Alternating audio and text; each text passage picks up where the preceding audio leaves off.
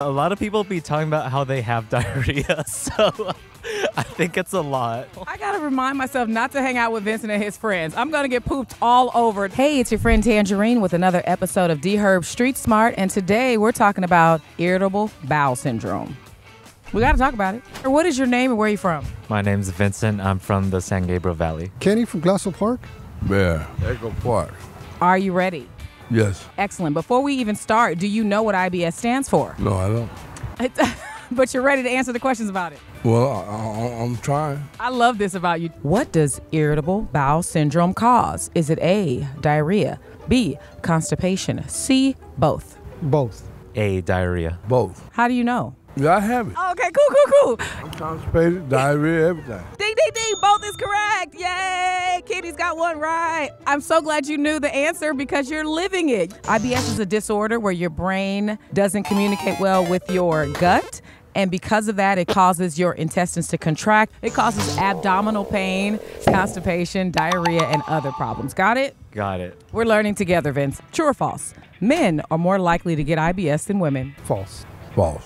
True. What makes you say that?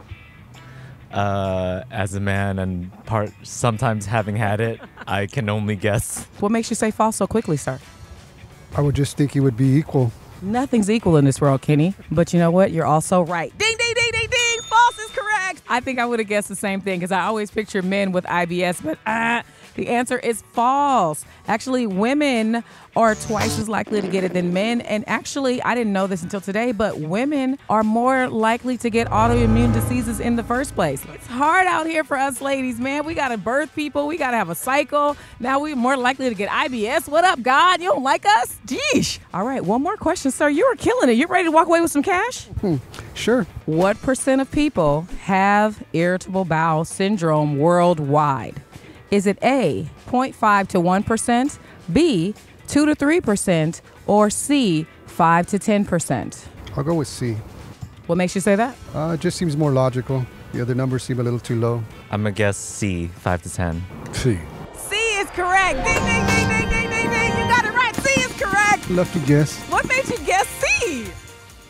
A lot of people be talking about how they have diarrhea, so I think it's a lot. I got to remind myself not to hang out with Vincent and his friends. I'm going to get pooped all over. Sir, you want some cash? Here you go. Thank you. You're welcome. Cool, thank you, man. Much appreciated.